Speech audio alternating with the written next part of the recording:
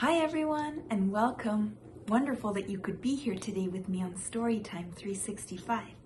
My name is Barbara, and as we begin to look ahead towards Chinese New Year, today I have the perfect story about generosity.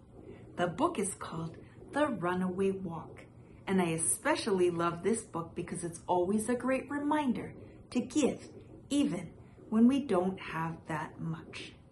This is a story that's been written by Ying, Chang, Compestine, and it's illustrated by Sebastia, Serra.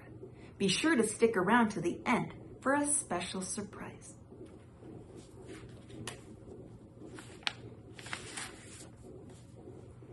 One Chinese New Year's Eve, a poor couple sent their son Ming to the market. "Trade these last few eggs for a bag of rice," said Mama Zhang. "Then we can make some stir-fried rice to share with the neighbors." "It won't be much of a celebration again this year," Papa Zhang said with a sigh. "You'd think that by working for Mr. Li, the richest man in Beijing, we would have enough to invite everyone over for the New Year feast." Ming hurried off, eager to do his mother's bidding. It saddened him to see his hard-working parents being cheated by the greedy Mr. Li. As he walked, he daydreamed about what a real feast would be like and how nice it would be to have just one new toy to share with his friends. A small old man stopped Ming near the market. "Hello, son. I see you have some eggs there. I will trade you this wok for them." "No," said Ming, "I need rice. Besides, your wok is rusted and has no handle." Just then, the wok sang out, "Boy, boy, trade for me. I am more than what you see." Ming had never heard a wok sing. He thought, "This wok is magic. If it can sing, it must be able to do other amazing things." So he made the trade. The old man sauntered off, chuckling happily to himself. Ming's mother wasn't happy. "Why did you trade for this battered old wok? What are we going to cook in it?" Before Ming could answer, the wok sang out, "Mother, make me shine so bright, and you shall have food to share tonight." "See, Mama," said Ming, "it's a special wok." "Let's do what it says," said Papa Zhang. "We're all hungry." So Mama Zhang washed and polished the wok until it sparkled. Then she set it on the table. To their surprise, it rolled off the table and out the door. "Where are you going?" cried Mama Zhang. "Skippity-hoppity-ho, to the rich man's wife I go," sang the wok, and it briskly hopped down the road. The wok skipped all the way to the Li kitchen. Mrs. Li was overseeing the servants prepare the New Year's feast for her family. The Lis never shared their food with anyone. The wok plopped down on the counter. "Where did this come from?" asked Mrs. Li. No one knew. "Well, put it to good use," she ordered. "It will make a nice serving bowl." So the servants put in the wok festive stir-fried rice, pork dumplings, kung pao chicken, steamed buns, and walnut shrimp. There was still room for more. They added long-life noodles, ginger fish, and rice cakes. Yet, still, there was room for more. "Keep filling it," commanded Mrs. Li. "I must go change for the party." No sooner had the servants set the last bit of food in the wok than it jumped out the window. "Skippity-hoppity-ho, to the poor man's house I go," sang the wok as it trotted down the road, brimming with delicious food. The Zhang family could hardly believe their eyes. They gleefully removed the food and set up a big feast.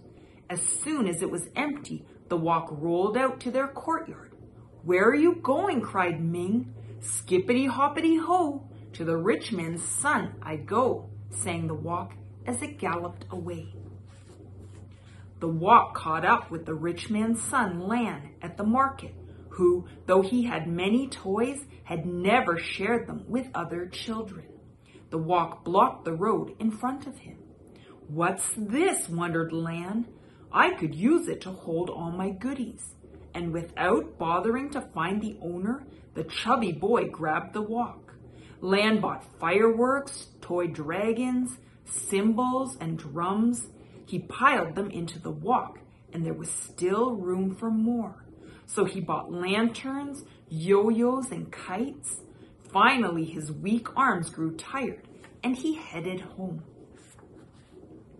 When Lan arrived home, he put down the wok and went to find his mother. No sooner had he turned his back than the wok hopped away. "Skippity-hoppity-ho, to the poor man's house I go." It pranced all the way back to the Zhang's house with all the goodies safe inside. Ming bounced with joy as he emptied the wok. "There are enough toys here for all of my friends," he exclaimed. The wok rolled over to the door and out of their courtyard once again. "Where are you going?" cried Mr. Zhang. "Skippity-hoppity-ho, to the rich man's house I go," sang the wok as it spun down the road. The wok arrived at Mr. Li's shop just as he was counting the money he had cheated out of the poor people of Beijing. It leaped through the window and landed on the counter in front of him. "Well, here's a nice pot to hold my money." Mr. Li put handful after handful of gold coins into the wok, and there was still room for more. He dragged out a bag from under his counter and dumped all those coins into it too. No sooner had Mr. Li emptied the last of his coins into the wok than it jumped out the window. "Skippity-hoppity-ho, to the poor man's house I go." It scooted down the road all the way back to the Zhang's house with all the money safe inside. Ming and his parents danced with delight. They invited all the poor people in Beijing to their New Year's feast. Mother Zhang served the food. Father Zhang divided the coins up among the families, and Ming handed out the toys to all the children. In the middle of the party, without anyone noticing, the wok slid out the door. "Skippity-hoppity-ho, to the rich man's house I go." It hopped to the Li's house, where the father and mother and their spoiled son were weeping and wailing and blaming each other for their misfortune. When they saw the wok, they jumped up. "There's the wok that took all our food," cried Mrs. Li. "And my toys," whined the boy. "I'll break it for stealing our gold," vowed Mr. Li. The wok sang out, "I dare you three to try and catch me." The Li family chased after the wok. Chubby Lan couldn't make it very far without losing his breath, and Mrs. Li had trouble running in her fancy shoes. But Mr. Li finally caught up with it. To stop the wok, he jumped inside, pressing it to the ground. "Now I've got you," he growled. "Wait for me," called Mrs. Li. "I will teach that wok a lesson." Mr. Li tried to get up, but found that he was stuck tight. When Mrs. Li grabbed his legs to pull him out, she slipped into the wok too. Chubby Lan finally arrived out of breath. "Help! Help! Pull us out!" cried his parents. Lan grabbed their legs but lost his balance and fell inside with them. "Skippity-hoppity-ho, too far away I will go," sang the wok as it tumbled down the road with the Li family inside, legs waving in the air. Dragon dancers' drums boomed, cymbals crashed, and firecrackers banged, drowning out the Li family cries. No one noticed as the wok sped off to the distant hills. The Li family was never seen again in Beijing. As for the Zhang family, they opened a shop selling woks of all different sizes and styles. Every year, they hosted a glorious New Year's feast for all of their friends and family. And to think that it all started with a rusted wok with no handle.